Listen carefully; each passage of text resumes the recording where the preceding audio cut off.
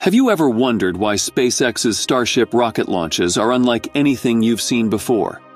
If you're a rocketry fan or simply curious about the innovative processes happening at SpaceX, today's update will certainly pique your interest. We'll delve into a strategy SpaceX employs that is utterly distinct and potentially revolutionary in the realm of rocket launches. So, what sets the launch of the SpaceX Starship apart from other rockets? Most rockets use hold-down clamps, heavy-duty hardware that locks the rocket in place, only releasing at the exact moment of takeoff. However, SpaceX does things differently. Instead, the clamps are released before the countdown begins, and the rocket's engines are slowly throttled up while still resting on the pad. Now, you might be wondering why SpaceX would adopt this unconventional method. This method, known as the no-clamp slow throttle up strategy, has some intriguing advantages. It allows the rocket's engines to warm up and reach their optimum operating conditions before liftoff, potentially providing a more reliable and smoother ascent into space. Also, this process gives ground control more time to identify and rectify any problems that might occur during the engine startup sequence, increasing overall mission safety. Another fascinating point is the comparison to past rocket launches. The no-clamp slow throttle up strategy means the Starship stays on the launch pad almost twice as long as the famed Saturn V rocket took to clear the tower. This extended time frame on the pad signifies a noticeable departure from traditional launch procedures and exemplifies SpaceX's out-of-the-box approach. Let's remember the recent test flight, where SpaceX's no-clamp slow throttle up strategy led to some unexpected challenges. For all its advantages, this approach does have a flip side. A longer time on the pad exposes the rocket to a greater risk of unforeseen incidents.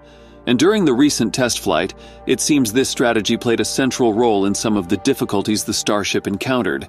Because the rocket spent more time on the pad, there was a significant increase in the amount of debris that accumulated. Now, any rocket launch is likely to produce a considerable amount of debris. However, the Starship's longer duration on the pad meant that this debris had more time to settle.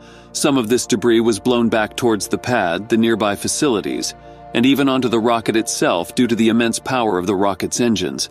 But the question is, how much of an impact could this debris really have? Well, in this case, the repercussions were serious.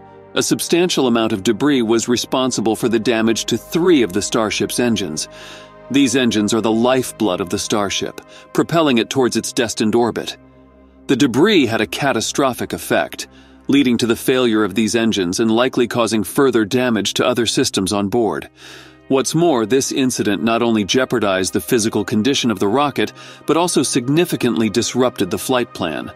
An incorrect fuel mixture, another consequence of the debris interference, forced SpaceX to adjust their plans. Now, SpaceX isn't a company to be deterred by setbacks. Instead, they use these experiences to adapt and innovate. Following the Starship test flight, SpaceX came up with 2 main solutions to ensure the future success of the project. The first solution aims to address the core issue, the time the Starship spends on the launch pad. It took approximately 5 to 6 seconds for the engines to fire up during the maiden launch. The longer this process takes, the more the rocket is exposed to potential debris damage. Recognizing this, SpaceX is making adjustments to significantly reduce the ignition time.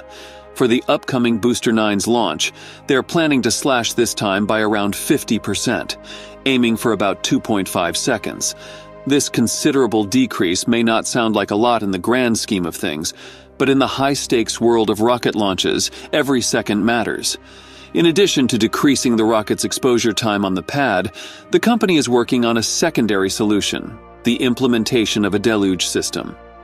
The deluge system, also referred to as a water-jacketed sandwich system, is a time-tested strategy used in the world of rocketry. While it may not be a novel invention, its efficacy is undeniable.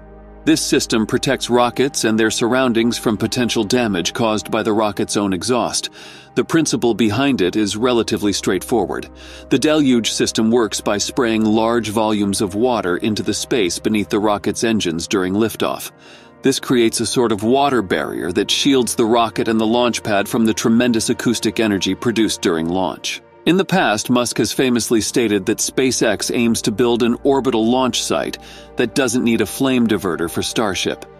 But lessons learned from the recent flight prompted SpaceX to install a transpirational steel plate system under the Starship. This system works by maintaining a steady flow of water so high that the temperature at the steel plate never exceeds 1,000 degrees Celsius, and the water doesn't boil until it's outside the plenum. Theoretically, this will prevent the plate from damage and instead produce an impressive wall of steam. These improvements in the Starship project will bring SpaceX one step closer to their goal of landing on the moon.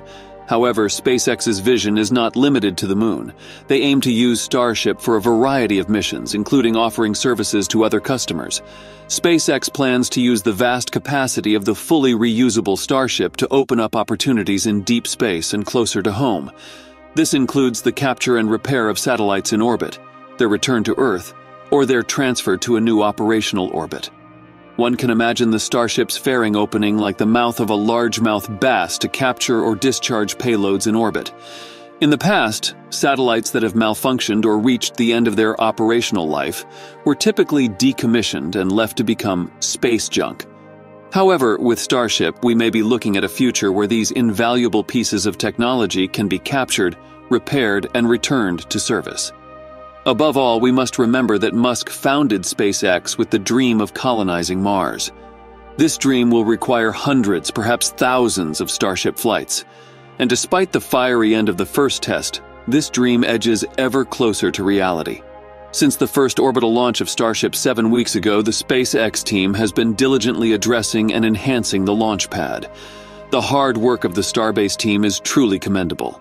They've excavated the dirt and concrete beneath the orbital launch mount, dismantled the previous pipeline system, and installed the new water-cooled steel plate.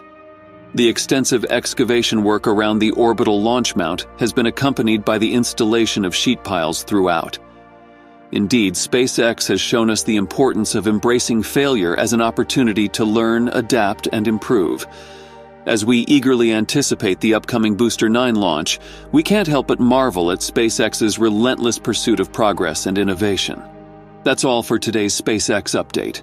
Remember to subscribe and turn on notifications so you don't miss our next video. Thank you for watching and see you in the next one.